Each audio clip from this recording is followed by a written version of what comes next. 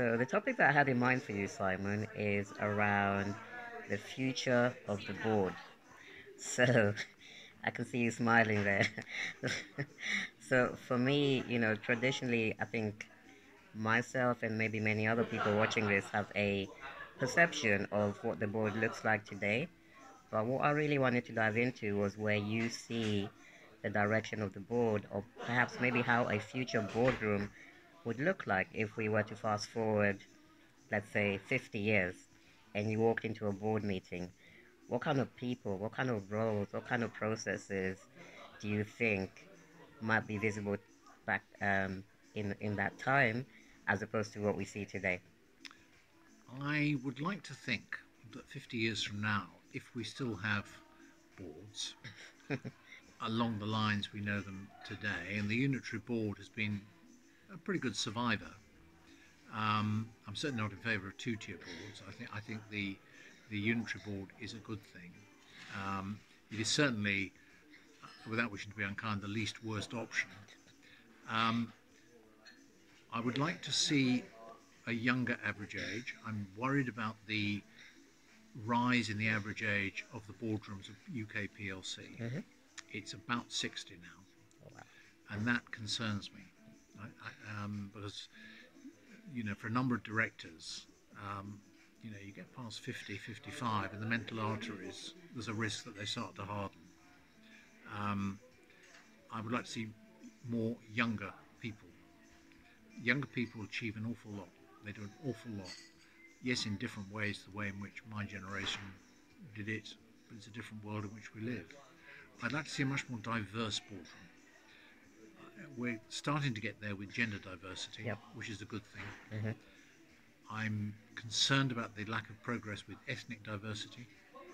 I think there is a pool of talent that is available and could contribute hugely to board's consideration of culture, for example, Mm-hmm. um, social diversity, diversity of and educational diversity.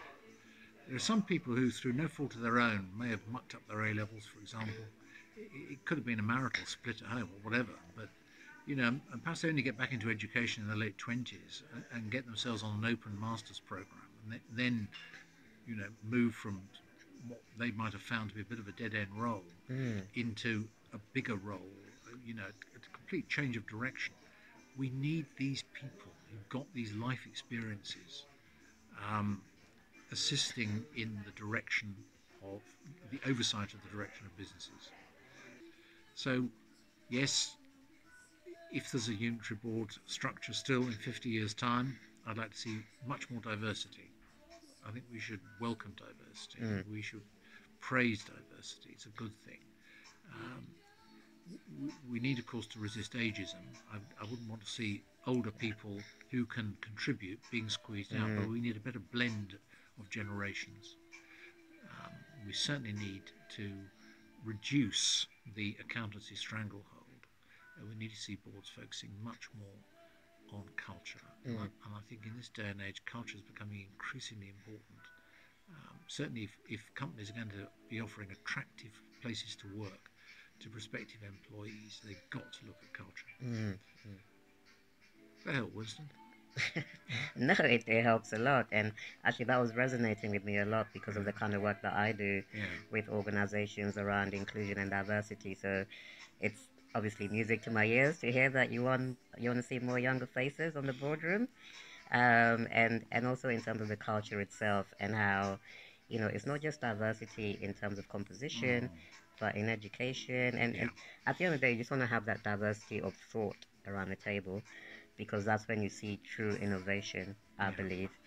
And I guess a bonus question, which I hadn't really prepared you for, but something that we talked about a little bit offline, is what would be your number one skill that you would love to see or that you really appreciate seeing in either a board member or a prospective board member?